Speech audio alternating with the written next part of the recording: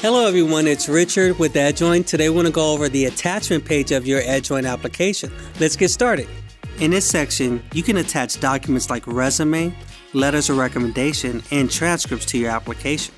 Start by reviewing the required documents for this job posting. You will click on a position title to be directed back to the job posting. Once you're ready to upload a new attachment, expand the Add New Attachment section and review the EDJOIN File Requirements listed in the Please Note section. There are links and other videos available to help you convert your document into a PDF format. Choose the appropriate attachment type, click the Select File button to add the document from your computer.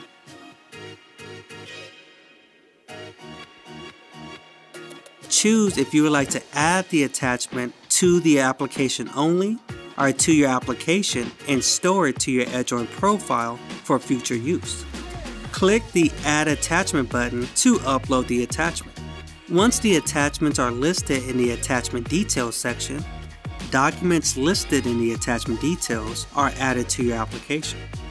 If documents are saved in your attachment library, expand the Add Attachments from your Attachment Library section.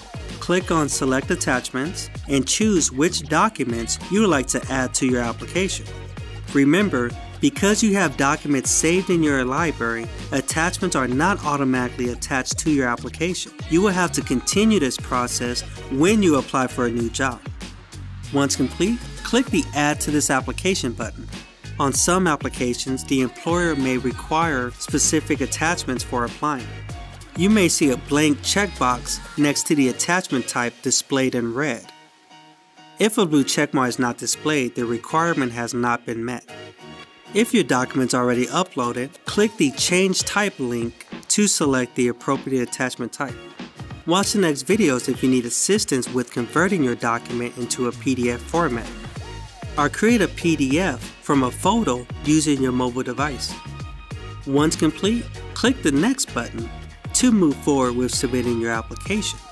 If you have any additional questions, please contact the EDJOIN Help Desk. For more great EDJOIN videos, click subscribe. And don't forget to follow us on social media.